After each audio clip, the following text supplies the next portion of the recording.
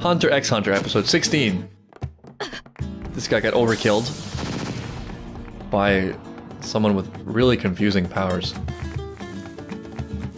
And now into my hole I go. After I remove my needles.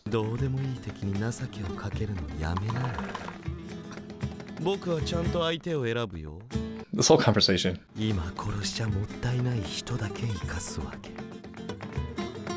Defeat X and X Disgrace. That is good news for Gon and Kurapika and Leorio, who are fast approaching.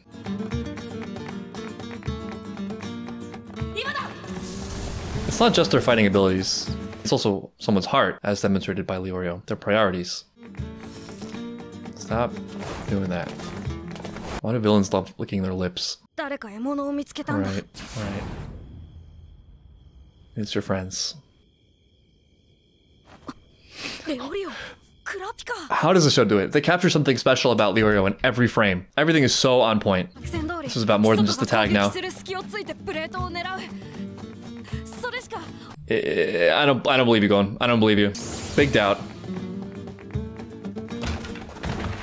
Yeah. There you go. There it is. That's Gon. We need zones times 100. That's not gonna stop me. Just be thankful he's helping you. I recently posted the first episode of this show to YouTube, and revisiting it, it occurred to me that Kurapika sort of just gave up on Leorio at some point. Like, they started off as peers arguing. That dynamic hashed itself out so quickly, and Kurapika just emerged as the, I don't know, wiser, more level-headed of the two. It switched from battling each other to Kurapika just being over it and just taking shots at Leorio for pleasure. I think if it wasn't for Leorio, Tompo might have just dropped out by now. He's just so fun to taunt. The guy's a mess in the most hilarious way.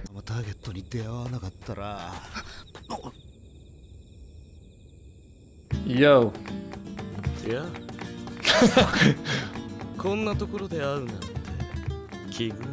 What a coincidence.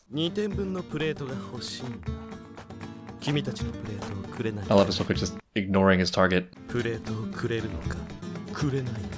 If they give it to him, I feel like that's worse for them. That's disappointing.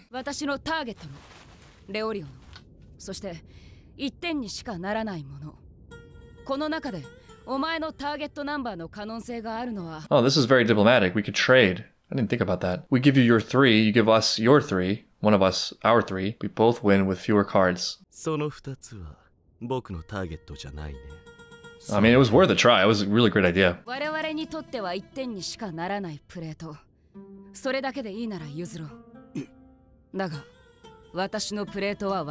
Wow, Kurapika really nailed that. As usual, Kurapika coming through, being great. It's diplomacy, but not weakness. It wasn't a plea. And I actually feel like that's the right answer for Hisoka. Do you feel the raw potential of Kurapika? Leorio, we don't know yet. We're not so sure.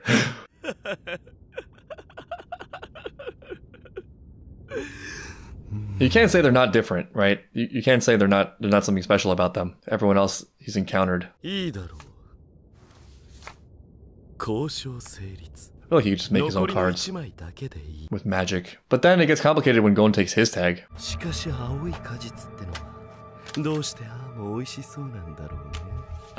a villain. He's a villain, but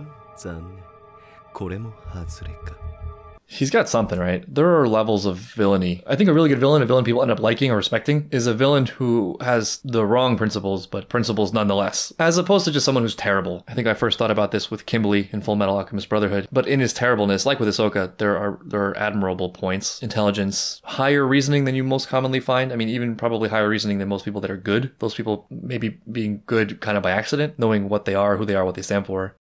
Another weird connection that comes to mind is, Invincible.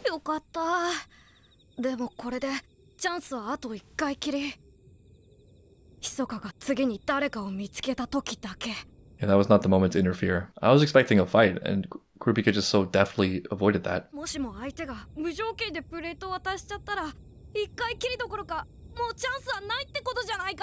That will be his last tag. Hisoka just chilling. Okay. Oh, that's a metaphor too. Oh no, what was that? This is like what everyone is afraid of when they walk through forests at night. Imagine running into Hisoka, doing whatever whatever this is. This is nightmare fuel.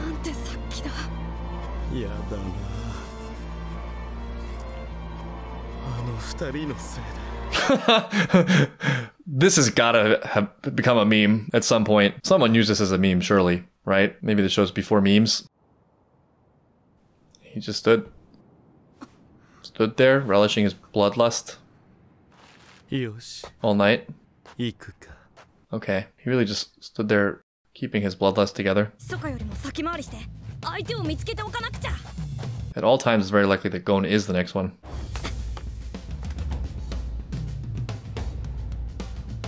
I mean, with everything I just said about Hisoka, I suspect that the reason he wants to see people's potential grow is so he can kill them. The priority seems to be killing. So people with no potential, just kill them now. People with the most potential, you kill them at the point of their most potential because that's the sweetest killing, which is just crazy twisted.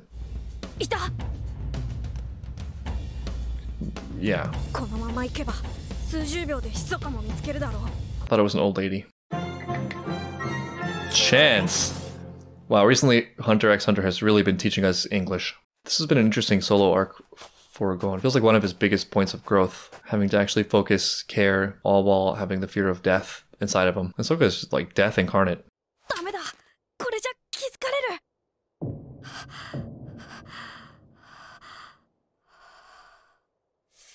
Focus on breathing, Tanjiro.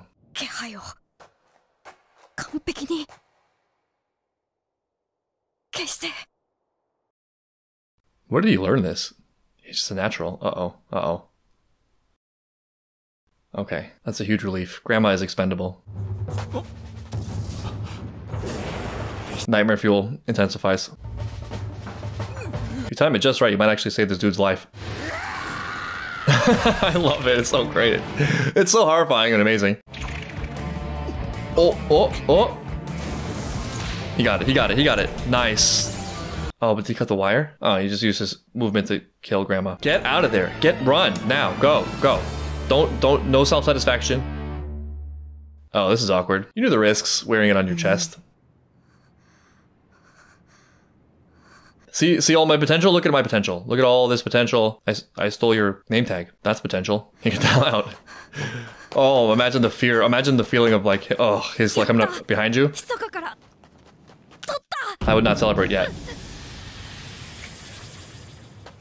Precisely. But what is it? What did he do? Oh, what did he get shot with a bee? I remember this guy the whole time until the critical point where it mattered. Right, he did to Gon what Gon did to Hisoka. Maybe someone will do it to him. There's always a bigger fish.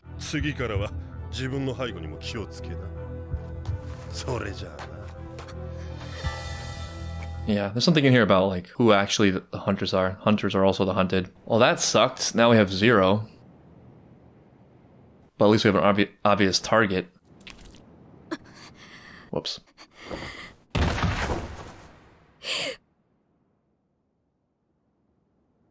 Wow. I want you to progress. This is sad. This is so weird. Because Gon wins, but in like a devastating way. Isn't that the episode title?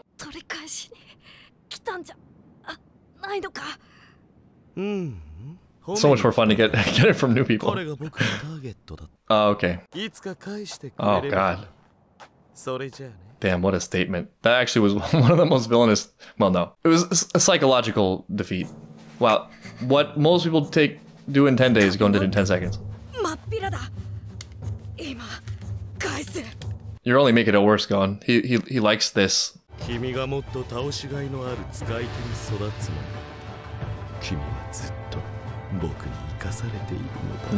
that's what it is.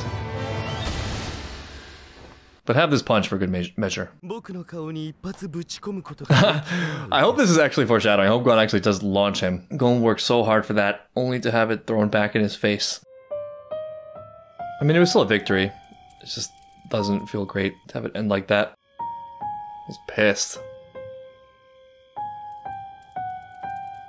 Humiliation? 何を思う Feels like the beginning of something much larger. First of all, the way the narrator phrased that was a bit of an overstatement. It was a victory for Gon. He did a great job. He learned a lot. He had a task and he set about achieving it. He was helpless partly because of the poison dart, not because of Hisoka. But that would certainly be how he internalizes it, because I think there's the more important lesson that he's not anywhere close to where he needs to be. And that feels important for Gon because of his, it's not hubris, it's just enthusiasm. Like, his optimism carries him farther than he really is. He's a great kid. He has a lot of amazing qualities that will take him through, right? It will take him to the finish line. He will end up being amazing. But as would be expected, as is natural, he's naive. Yeah, he's a little kid. He grew up in safety and he wants to embark on this dangerous mission that apparently is only okay for people who have gone into full-blown insanity. Those realizations sting, even in light of victory. I get it. You ever work really hard at something and have a victory and you feel elated for a second before you realize the victory you've achieved is very small scale relative to where you want to be or where others are? I feel like that's the moment Gon just had. He's a little kid with a fishing rod. He stole a pin. He's only alive because Hisoka spared him. Him wanting to return the tag reveals the ranking of what's important to Gon. It's not even this event. It's not the exam. I think the fear has overtaken that a little bit. The understanding of the scope of the challenge and therefore reflecting his inadequacies has taken over that. You don't want to win in a way you can't explain to yourself as you having done it. I think the beauty of Gon, though, similar to what I said about Hinata in Haikyuu, is that because he has certain things that are really important and really valuable and rare, the other things that he needs will probably catch up. It's gonna be pain, though. And I think part of taking steps to go through that hellfire is acknowledging the weakness he's currently experiencing and to have a really accurate, full, open-eyed view at what the world is and the dangers. I can imagine Gon changing very much from where he is now or where we started the show, and very quickly, because as is often the case, as much as we conceptualize the task or the adventure or whatever, there is no substitute for actually going on the journey, beginning it, throwing yourself into it. You can't possibly imagine all the complexities and the finer nuances and details, the intangibles of the endeavor until you're on the path. This is not sunshine and rainbows and fishing off a tree. This clearly is a world with people like Hisoka. I love the shot of him brooding in the tree. I feel it, like the frustration of just getting so sorely defeated, or at least just having that as a takeaway, like I lost. But for someone like Gon, I think it lights a fire.